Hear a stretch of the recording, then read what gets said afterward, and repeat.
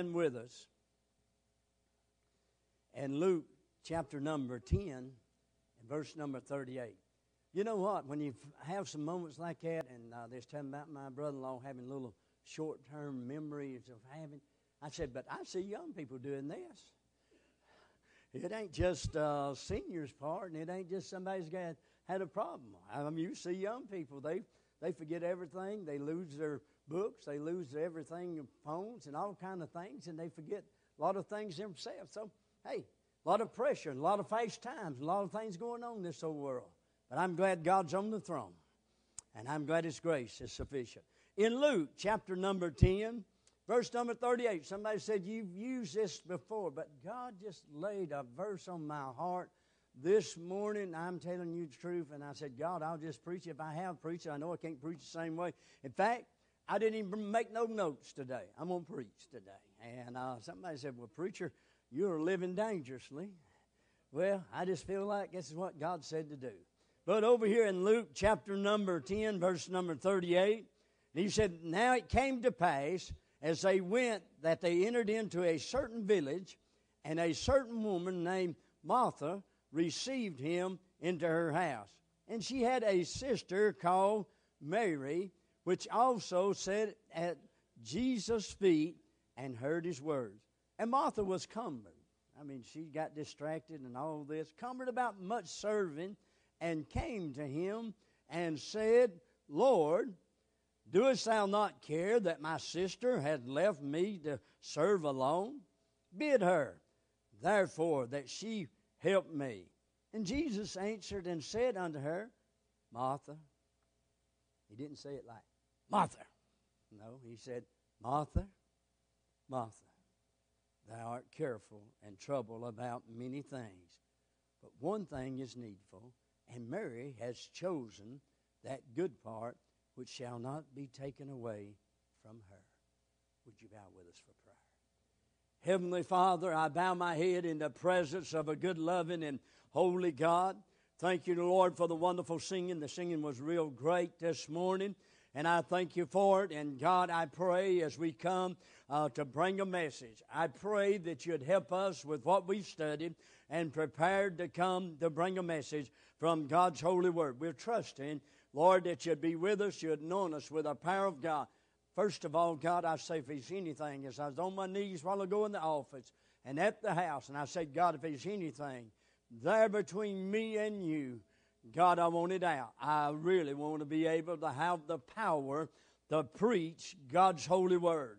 And Lord, I pray that someone lost to get saved, someone that their hearts got cold, have been saved, but they just walked away from the Lord. Would you draw them back today?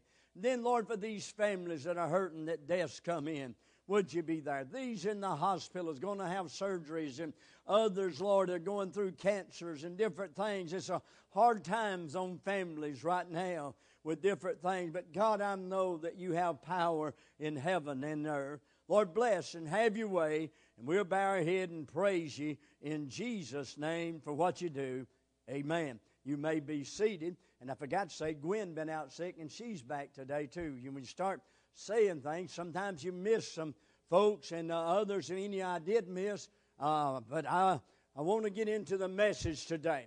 As you look here in this home, this family constituted of three of the family members at the Word of God. It only talks about Mary, Martha, and Lazarus. Right here, you'll read about Mary and Martha. And then John chapter number 11 and chapter number 12 is a whole thing that I don't know of anywhere else that they were mentioned. These are the place, but they were dear to the Lord Jesus Christ's heart. They had a special part in their lives there for them. And my dear friend, as they were so near to them, then as we begin to look out there, as they come in, and Jesus went to their house. And he went over to their house, and my dear friend, things started happening. And as he looked into the house here, I want to bring a message out of verse 42. But one thing is needful. They just one thing that's really needful. And Mary and Martha out there, he said, I want to tell you, here's what happened. Martha, look at it in verse number 38. The Bible said it came to pass as they went that they entered into a certain village, and a certain woman named Martha received him into her house. Here's Martha and Mary. They welcomed the Lord Jesus Christ into their house. They were so glad that he was there, and they welcomed him into their house. And as you look, both of them did. The Word of God said that she's the one that greeted him, said, come on in. And here's what happened. As the Lord began to talk, Mary just got right down at his feet. I mean, she just got right down where we all would be much better Christians if we'd get right down at his feet. If we just get humble down at his feet. But have you ever been around him? I'm bad myself. And here Martha got distracted. As the Lord was talking, she wasn't caught up like Mary was. Did you notice that? She was sitting there and start with, invite him into the house. He began to talk to him, and Mary just got right down at his feet. But Martha, while he was talking, her mind was going to this. And her mind was going to that. You ever been talking to somebody, and they're like, they was listening, but then all at once they wasn't paying you no attention to what you were saying. In fact, they turned and walked off. Sister Betty Hamilton, I call her by name. I was talking to her one day, and she said, Preacher, I want you to look me in the face when you talk to me.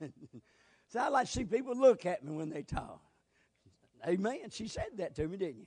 Amen. And she was saying that, and I got to thinking about that. A lot of people, you'll be there with them, but you're not there with them. Understand what I'm saying?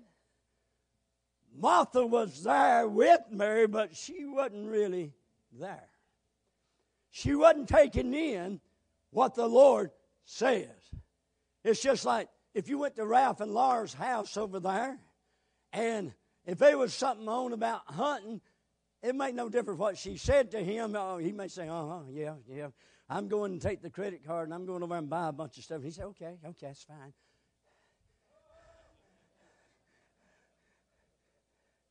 He was there, but he wasn't really there.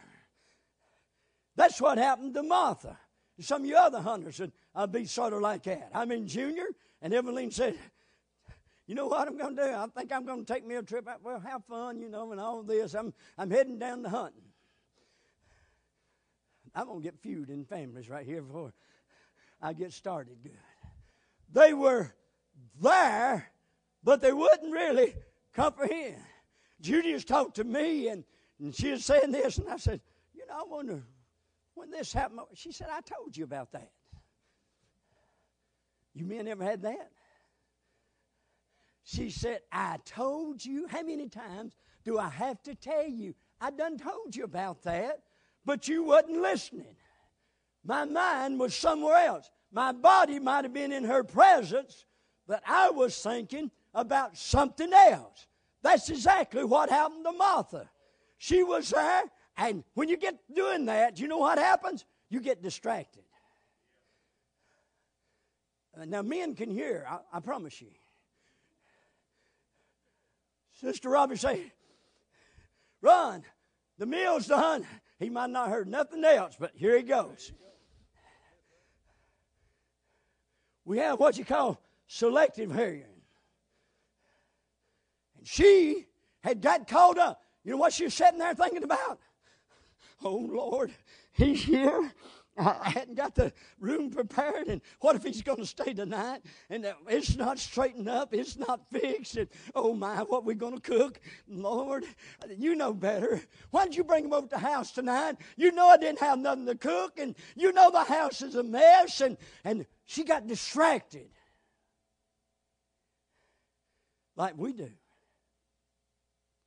She was caught up worrying about her surroundings instead of worshiping Him.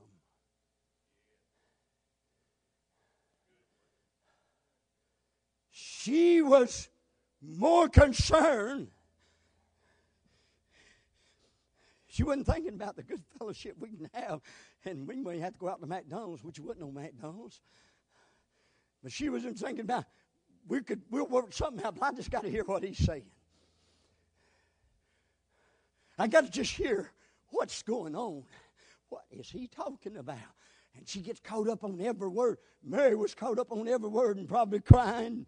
And she's good at that, and get down at his feet and wipe her hair and the tears on his feet. She get right on his feet and said, I want to hear something. But Martha, she was one of them fit pictures. She was in there in the kitchen, making sure that everybody knew that she didn't like what was going on. Throwing pots and pans and throwing things and making all kind of noise. She was out with her sister because her sister was at the feet of Jesus. Not only that, she is out with the Lord. Somebody said, wait a minute. She said, don't you care? Said, Lord, don't you care that I'm having to do the serving? Look at it. How about some of you? You've done the same thing. Lord, don't you care what I'm going through? Look at this. I've got all these bills. I got everything's due. Everything's happening. All these things are going on. And we get cumbered and distracted from the Lord and saying, don't you care? She was even out with the Lord. Said, don't you care that I'm doing all the serving? She was having some of them self-pity trips. Why is it I'm always the one that's got to do it? Why is it me that has to do all this stuff? These other people in the church, they could do it. Why me?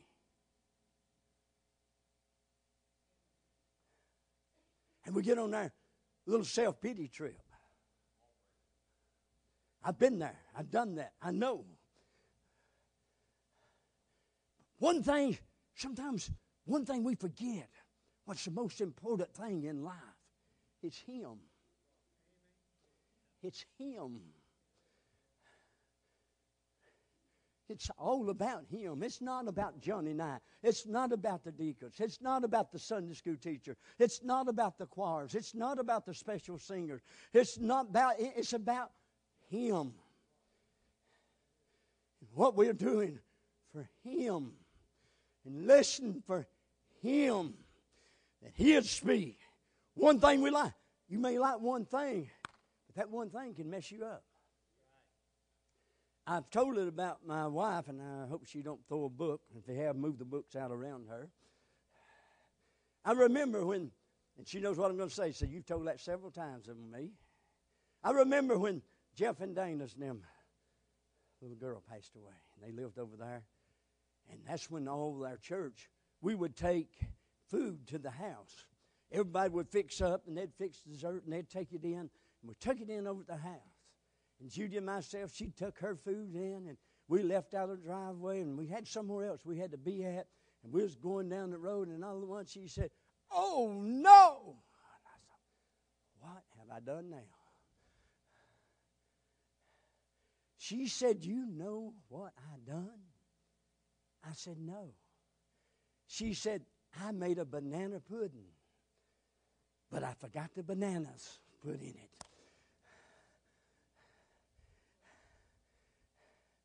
And Jeff and Dana was eating at that, and they said, "This sure is good. What is this?" They was trying to figure just one thing that she liked, and it wasn't banana pudding. She fixes hers different than anybody else. She don't do the old-fashioned way with the egg white and all that stuff. She's got a special one that she fixes up, and on that. But she said, "I forgot the banana pudding." She said it was good. See, you just worried about nothing. One thing. I remember on the job, I went out and I went down there at Brownston and got me one of them big old hamburgers. Before I used to get gout, I used to eat them big old things. Lord, I was counting on that big old hamburger. I sat down in the floor. I asked my blessing when I was doing ceramic tile. And I sat there, and All at once I prayed, and then I raised my head up, and I started eating it. And I said, oh, my gracious. This is the flattest tasting hamburger I have ever eaten in my life. And I said, something wrong with this hamburger. It don't taste right. And I opened it up. He had all the other ingredients that you need. It didn't have mayonnaise, by the way. But it did have lettuce, tomato, and mustard and ketchup. You know that commercial on Wendy's had out? Where's the beef? No beef. One thing it liked, I had the lettuce, I had the tomato, I had the mustard, I had the ketchup, I had my tea, I had my French fries, but no beef. One thing I liked, I'd like to have some meat in my hamburger bun out there. But it wasn't. I tried to eat that, and I just couldn't hardly eat it. I choked it down, trying to do without what I had a taste for. My dear friend, sometimes we miss it by one thing. The rich young ruler came to Jesus. Over there in Mark chapter number, what did I give you, brother? I believe it was chapter number 17, was it? No, 10 in verse 17. And he came doing all the right things. He came running, he came kneeling, and he done all the right things, what people would say, he's got it down. He's down there. But you know what he went through? He told them to keep the commandments, and I'll not read it all. He said, you keep the commandment. He said, this I've done for my youth up. And he said in that latter verse of that same part of that, the Bible says here in verse number, I believe it is verse 21, and Jesus behold him and loved him and said unto him, one thing thou likest. You can have all the other. You can join a church. You can get baptized. You can tithe. You can be faithful. You can know how to act in the church. You can know how to put on a show. You can cry. You can do everything that it looked like a Christian would do. You can get humble. You can humble yourself. You can do all these things. But if you lack one thing, you missed it all. It's all in vain. When you leave the Lord out, when you've not trusted Him into your heart and in your life, you can get it all. You can have everybody food. You can tell everybody, said, I know if there's anybody in the church a Christian, but if they hadn't been born again, they'll lift their eyes in a devil's hell. You can know it all, but if you don't know Him, she got tore up. Martha did. She was all cumbered, mean to get distracted or get burdensome over. And she just got all bent out of portion. She didn't like, you know what she started doing? She even tried to tell the Lord what to do. Martha was cumbered about much serving and came to Him and said, Lord, doest thou not care that my sister had left me to serve alone? And then she started telling the Lord what to do. Bid her, therefore, she'll help me. Wow. How many times do we try to tell God what to do? God's not a bent over old man upstairs, and I'm getting old so I can say old. He's God. And He knows what's best for every one of us. I have no right to tell God. Now, God, some preachers will get up and say, now, it's said in the Word, so you got to do it. They may take it out of content. The Word of God is wrote in a content. You make the Word of God say anything you want to. Take it out of content.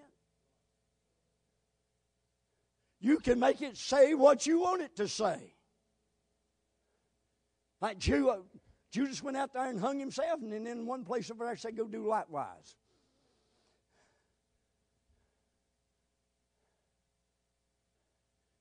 The Word of God is wrote in a content that God had put it there for a purpose. I have no right, neither do you have no right. Well, the devil can quote Scripture.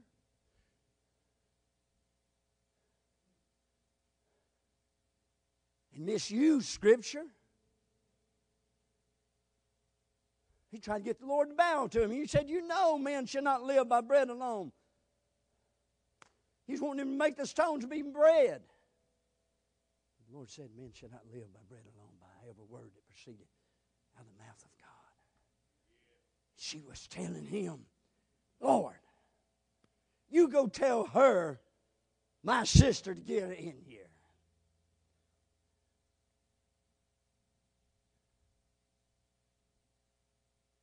Somebody said, why does this not happen? Why does that not happen?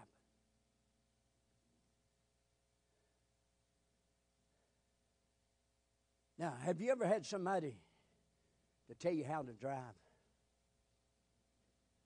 Lord, I'm seeing these women turning their men. I'm seeing Stanley grinning. I'm seeing Chad's looking straight at me. He ain't going to look at his wife.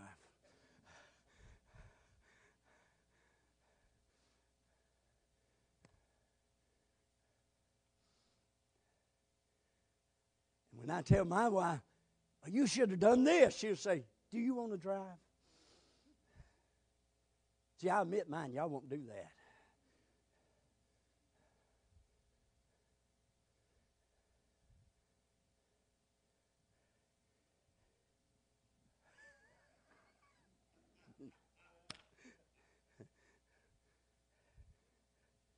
But we look out there and we try to tell the Lord how to run His business.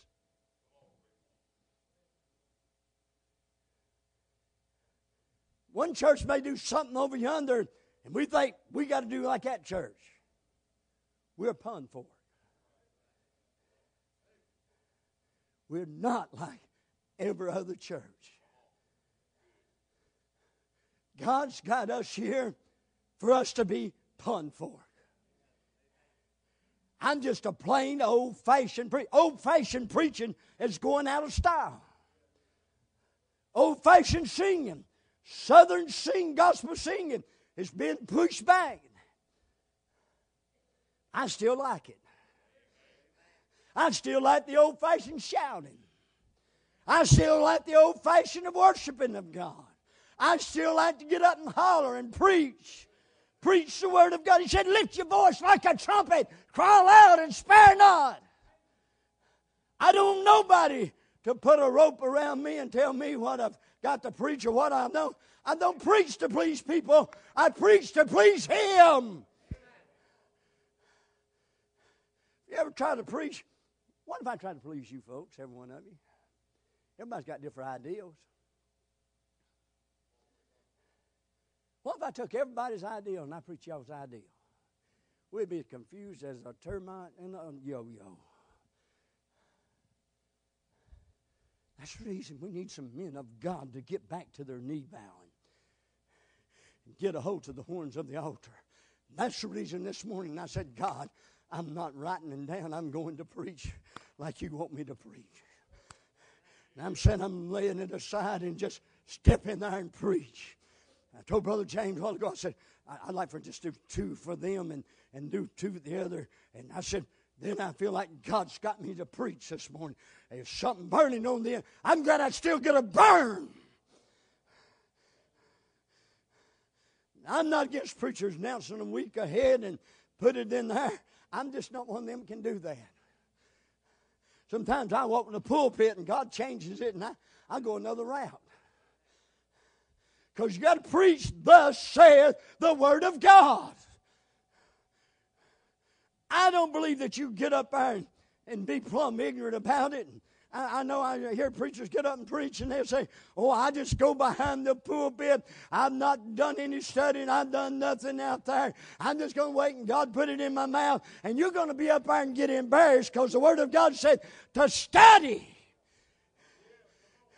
to show yourself approved. A workman that needed not be ashamed, but rightly dividing the word of truth. Well, somebody said, I got commentaries to tell me what we do. If you want to know about the book, go to the author.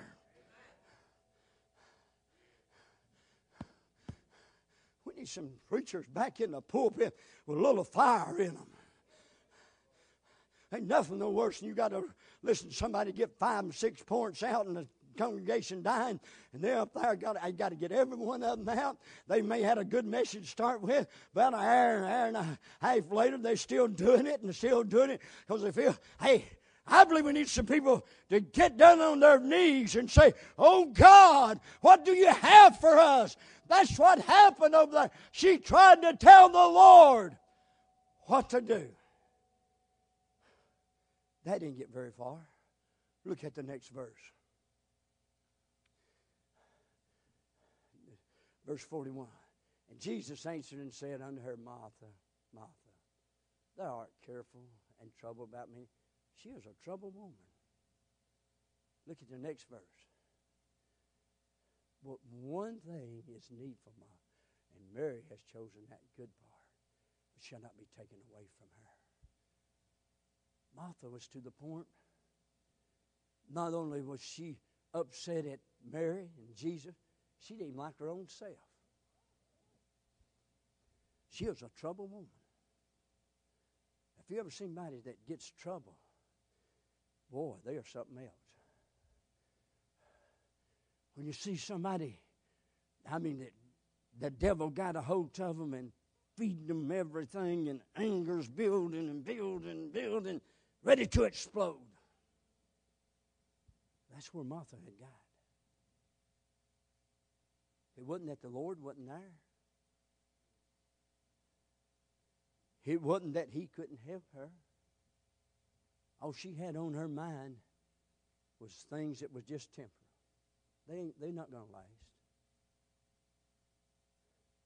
She was just thinking about what's going on around her right then. And worrying herself sick. When she could have been down there saying, let's have a meeting, Lord. I want to get like my sister. I want to get down. Can I get down with her beside you? Lord, would you permit me? I was wrong. I got the thinking in my mind, got the wondering, I got trouble, and I got all upset, and I got things blowed out of proportion, and I'm a mess, Lord. I want to get back. I want what she's got and what she's doing. Lord, could I just join in with her? What if we do that?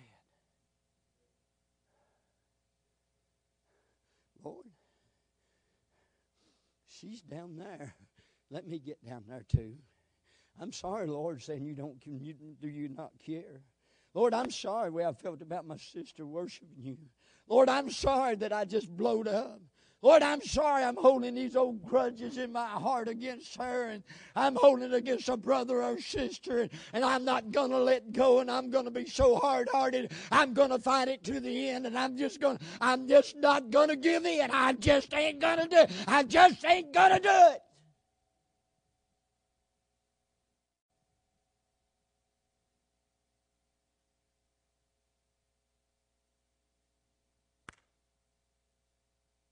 Sound like I'm preaching a funeral service.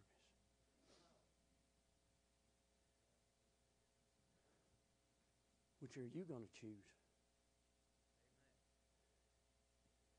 Are you going to get some things from God? Are you going to live that same old fleshly way? That flesh will feed you things.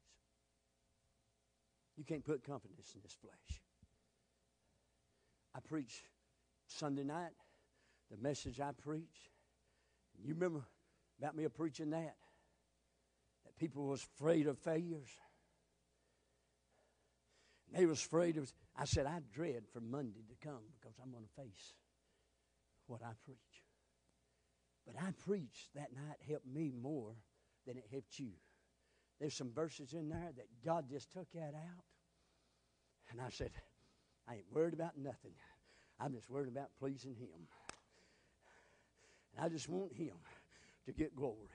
And I said, I can't help what others do. I can't make folks do things. All I can do is just preach the Word of God. It's up to them. But, Lord, I want to please you. You know what? I hit a big failure in my life. And the devil said, look at you. But you know what happened? I learned you don't quit. I preached to myself. I said, I don't quit. When I hit failures, I said, I'm not quitting. What you need to do is get it between you and God and get it right. I can't make you come down here. Just like Sean couldn't help him barbells fall hit him in the mouth because he wasn't looking forward to that. He's sore today.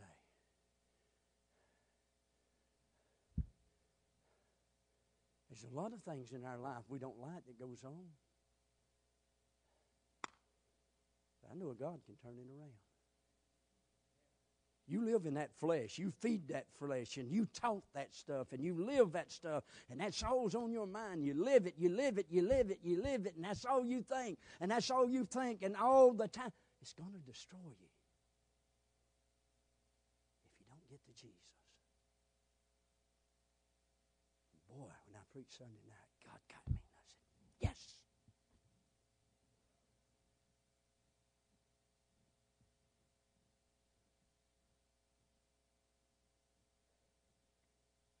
Very quiet. I want you to just bow your head. Chris, I want you to come play softly, and then I want them to get that song. Sister Willisha, you know the one I told you a while ago. Oh, what a Savior. I'm going to give an invitation on that, but I want to play softly on the piano. If they'll get ready, please. His heads are bowed and eyes are closed. Could I ask you a question? I ain't trying to fit nobody's life.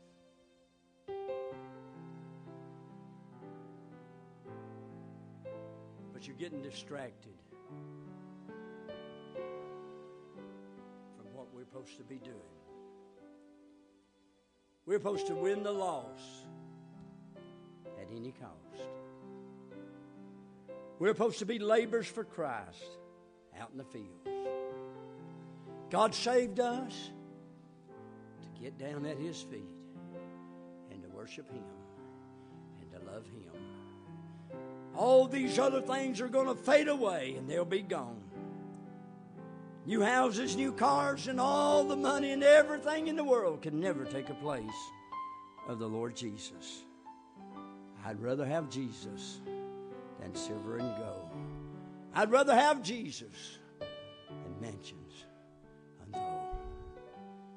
Maybe you're here today and you say, preacher, as you was preaching,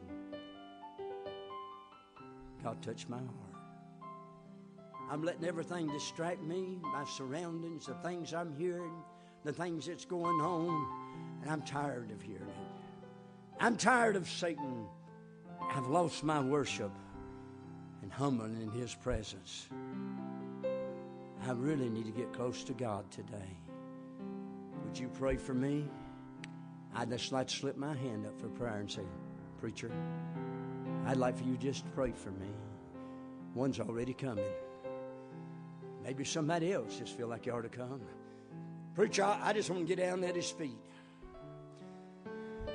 I don't want to get sidetracked.